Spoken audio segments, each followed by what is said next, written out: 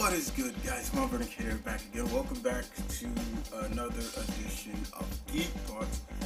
As always, guys, and as you all know with Geek Thoughts, I take a topic from geek culture, pop culture, things like that, and we talk about it. And today, oh my God, I've been wanting to talk about this for a while and get your thoughts on it. But for any fans out there that are a fan of this franchise and have all the sequels and games, this should be real fun for you guys. So it has been announced that Sega and Yu Suzuki have came together with Crunchyroll and Toonami, and they're bringing his hit series Shenmue to, well, not the big screen, but to the small screen. It's going to be a 13-part animated series, so it's going to be just Shenmue animated. Now, you all know the story about this. If you've never played Shenmue, the story goes, it takes place in 1986 in Yokohama, I believe, Japan.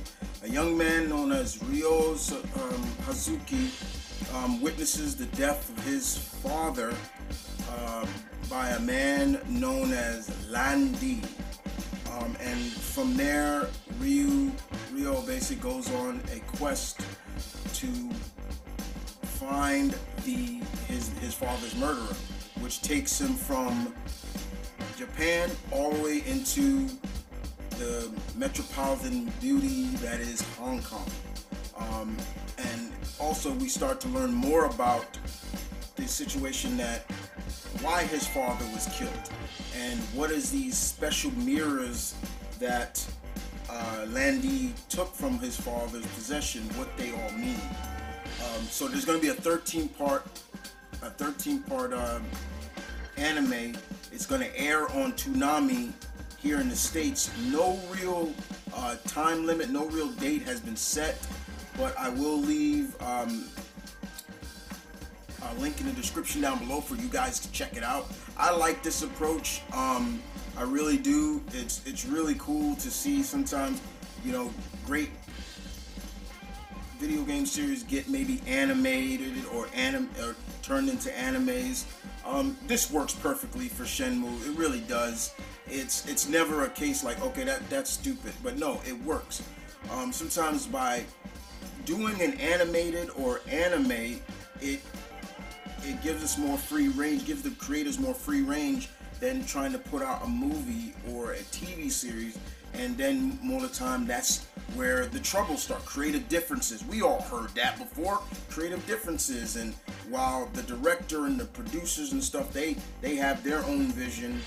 You know, this is what they want to do. This is what they want to keep true to the source material, while maybe the studio's like, well, add this to it and add that to it, things like that. But Shenmue coming to Toonami, an anime, 13 parts. Now, we don't know how much they're probably gonna not cram everything into it, like for the, you know, the game. The game was like, it was different, but I'm sure they're gonna cram in probably part one and part two.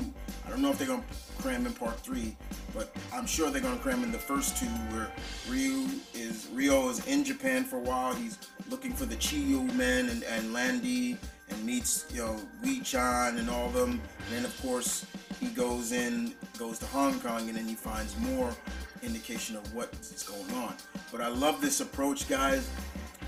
Looking forward to hearing what you guys have to say about this. Shenmue coming to Toonami as an anime, 13-part anime. That's a pretty good round number, even though I wish it was 14 episodes. But outside of that, yeah. What say you guys? Are you looking forward to this, or are you not? I look forward to hearing your reception and answers. But with that being said, guys, thank you for watching. This is